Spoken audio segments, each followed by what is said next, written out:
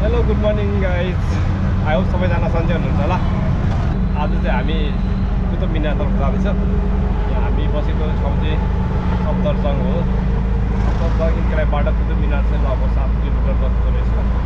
यहाँबाट अटोले 150 आइसी लिन्छ। आज म तपाईँहरूलाई कुतुब मिनारको भिडियो देखाउँदैछु। राम्रो यो भिडियो पनि लास्टसम्म हेर्नु होला अनि लाइक सेयर र कमेन्ट गरिदिनु लाइकमा। यो इन्डियामा हर्न चाहिँ लास्टै बजाउने कि यहाँ मान्छेहरूले चाहिँ अहिले चाहिँ त्यति धेरै गर्मी चाहिँ छैन रहेछ। ठिक्कको वेदर छ।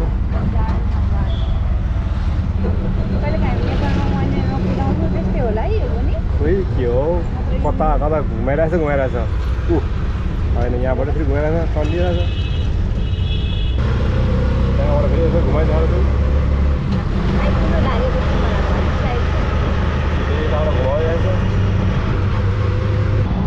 यहाँ पनि नेपालमा जस्तै हो, जताबाट भयो त्यताबाट छिराएको छ सबै। हाम्रो टेम्पो पनि लेफ्टबाट एउटा अगाडि ल्याएर यहाँ आएको हामी। माथि चाहिँ फ्लाइओभर छ र पनि कस्तो दाम छ यहाँ। आमा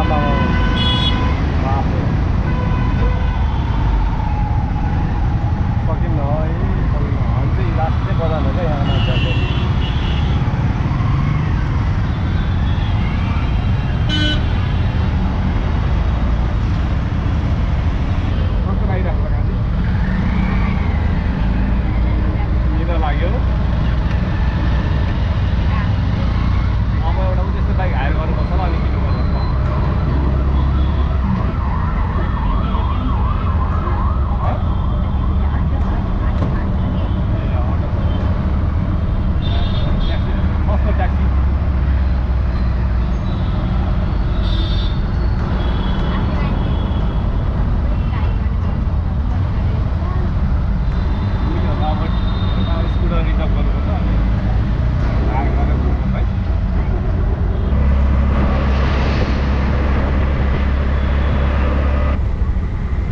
कुतुब मिनार आइपुग्यो। यहाँ टिकट लिनुपर्छ कि अरे पार्किङ त यही हो।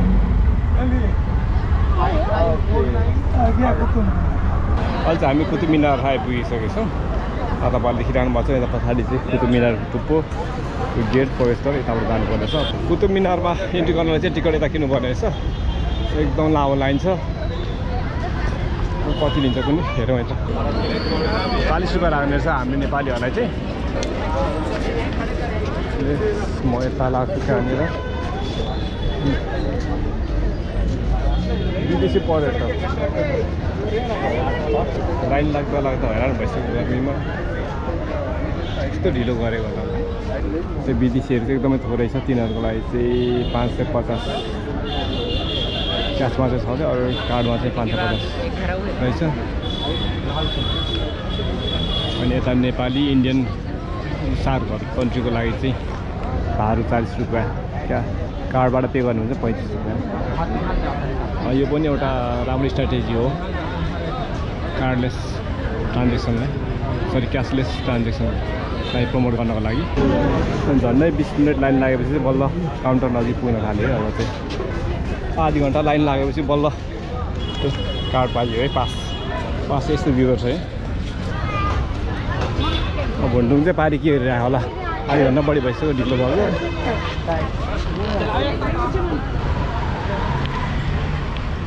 कति लामो क्यु भइसकेको छ आफूले कसरी छिर्ने होला त। भुन्डुङ चाहिँ खाइछ आमा आधी घन्टा आउँदा धेरै लाग्यो।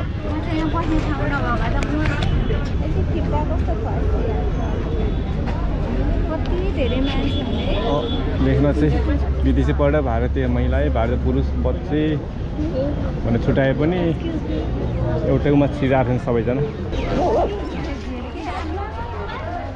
यो टोकन चाहिँ एक्जिक्युट टाइममा बुझाउनु पर्ने रहेछ, अराउन्ड चाहिँ हुन्न है। अहिलेभन्दा 4 वर्ष अगाडि 2019 को डिसेम्बरमा म यहाँ आएको थिएँ। आज फेरि आउने मौका मिलेको छ।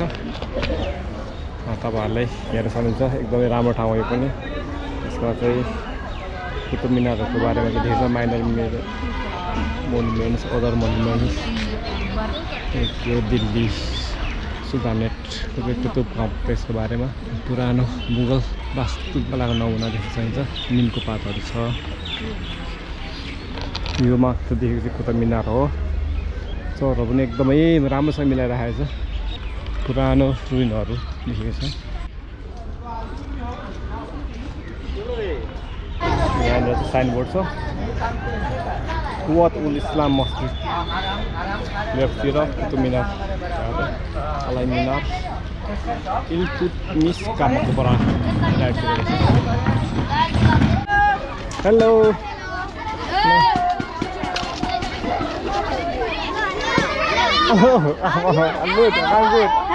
good and you? Hello. Hi. Hello. Namaste.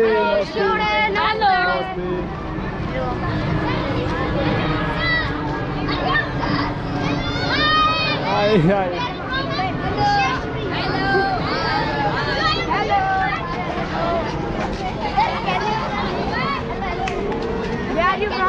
I'm from Nepal. Huh? Nepal. Yeah. Hello. What is your name? My name is Anil. You're a blogger? Yes, you are a blogger. What's your channel? Anil the Dusty Traveler. Okay. Hey, you are a YouTuber? Yes. Bye.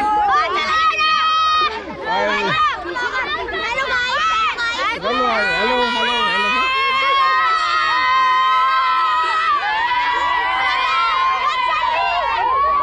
Nice to meet you guys.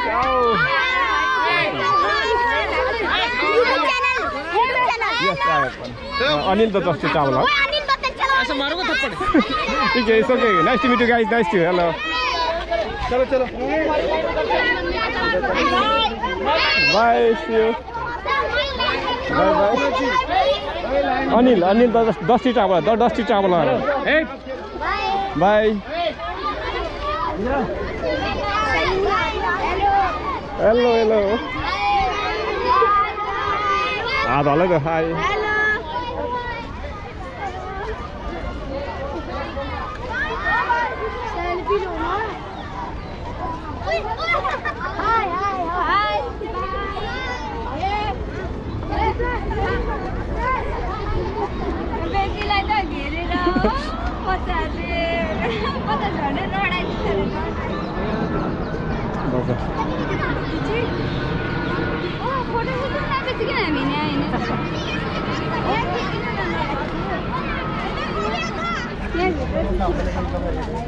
हजुर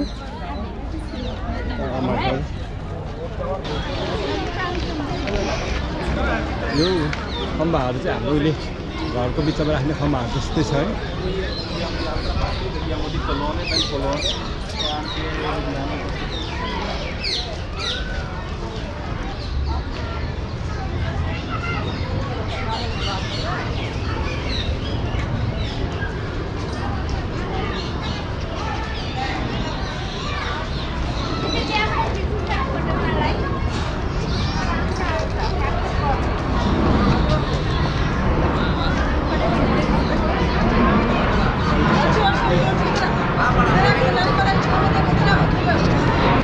यो चाहिँ कुवतुल इस्लाम मस्जिद रहेछ। मस्जिद हो। यो चाहिँ 1193 मा बनेको माइट अफ इस्लाम भन्ने चिनिने रेक्टेङ्गुलर फोर्टाइड भएको मस्जिद हो।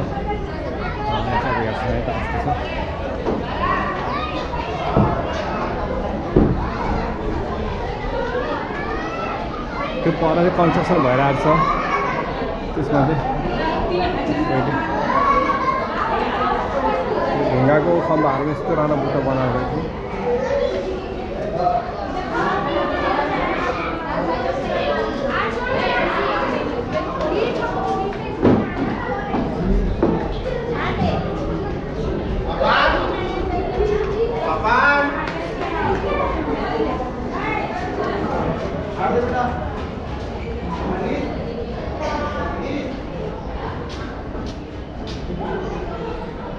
त्यो बिचको चाहिँ फलामको कोट हो।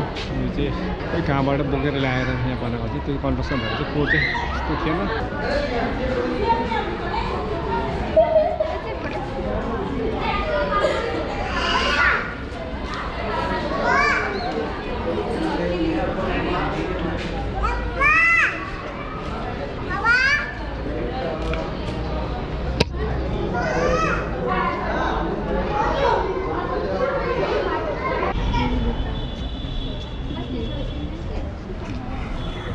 उयो तल गएर बस्ने हो तल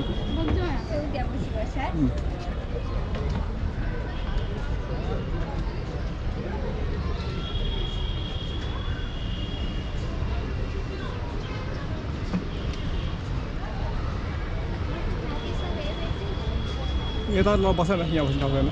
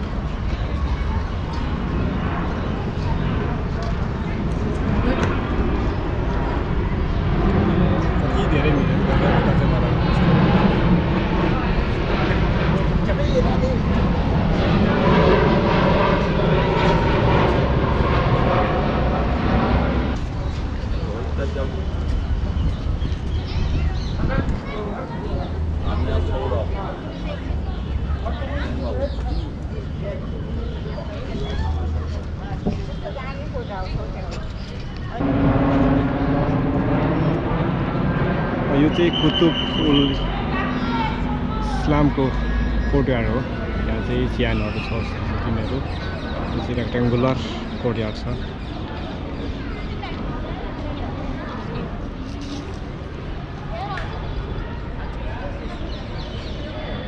यो मेरो अगाडिको चाहिँ कलामको खम्बा यो चाहिँ 7.2 मिटर अग्लो छ र जमिनमा चाहिँ 93 सेन्टिमिटर गाडीको छ अरे र यो चाहिँ 14औं शताब्दीतिर चन्द्रगुप्तको पालामा बनाएको हो भन्नु भन्छ यसमा चाहिँ खिया लागेर यसको थोरै थोरै असरहरू चाहिँ देखिन थालेको छ यो ढोकाहरू चाहिँ बन्दै गरेको रहेछ र जीर्णोद्धार हुँदो रहेछ पहिले चाहिँ म आउँदाखेरि तल्लो जस्तै थियो जस्तो लाग्छ एकदमै धेरै टुरिस्टहरूको चहलपहल छ यहाँ चाहिँ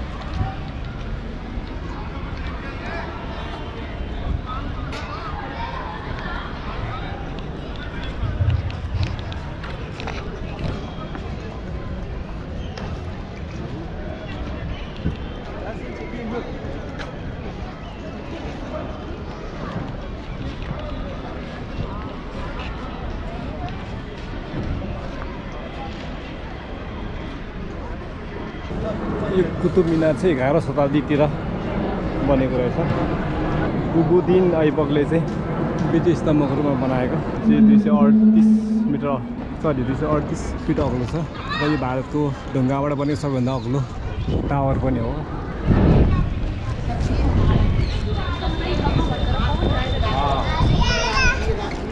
हेलो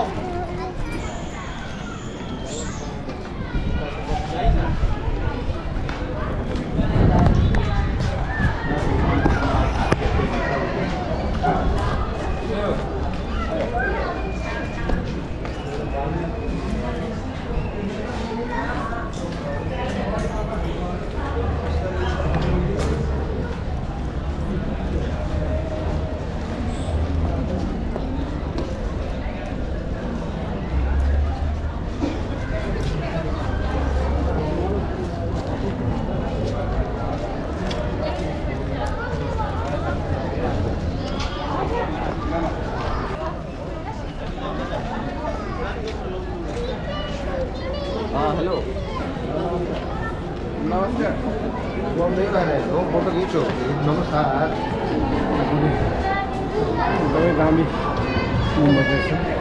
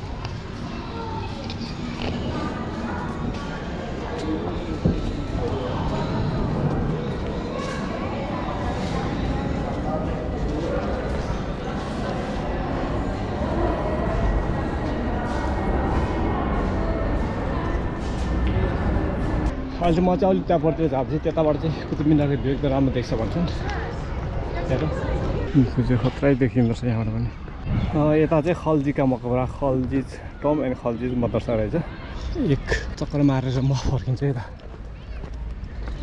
यहाँ चाहिँ फुलहरू लगाएको रहेछ तर सब डोरी चुडालेर फालिदिएछन् स्टोन पेयर रोड छ यहाँबाट चाहिँ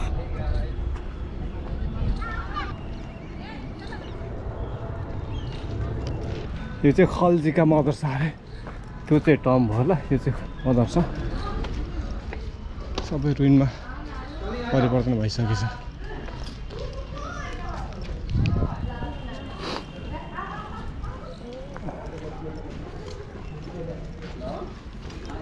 ओ के मदरसा यो टर्म चाहिँ जस्तो छ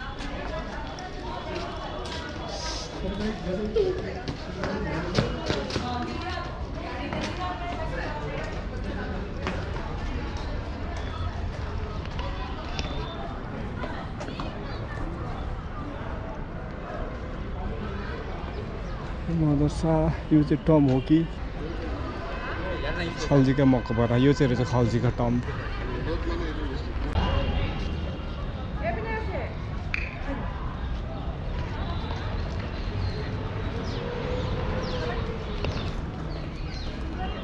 यहाँभित्र चाहिँ केही छैन बस्ने ठाउँ है त्यो पहिलेको लाइटहरू चाहिँ जोडेको रहेछ यताबाट चाहिँ बगैँचा रहेछ अलिक शीतल हुने ठाउँहरू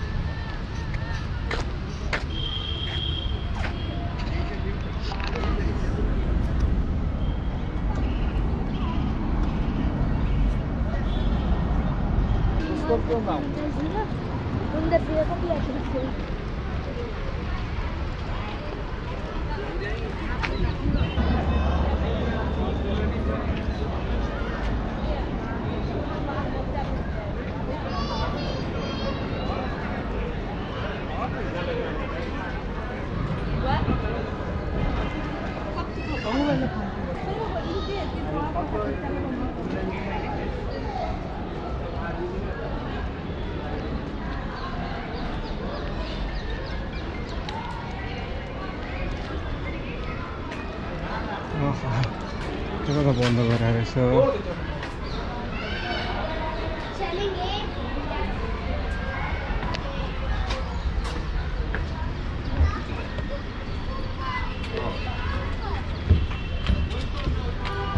यो यसमा फोटो खिचेको छैन यो यस्तो फिल गर्नु पर्यो नि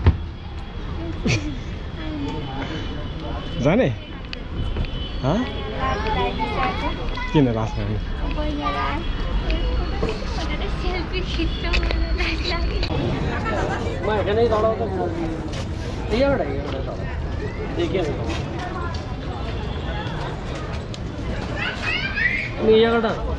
ल गाइज आजलाई चाहिँ कुतुब मिनार घुमेर पनि सक्यो यो भिडियो पनि यहाँसम्म हेर्नुभएको भए यहाँ सबैलाई धेरै धेरै धन्यवाद आगामी भिडियोमा पुनः भेटौँला हाम्रो च्यानल चाहिँ सब्सक्राइब गर्नुभएको छैन भने कृपया सब्सक्राइब गरिदिनु होला लाइक कमेन्ट र सेयर पनि गरिदिनु होला है त बाई बाई।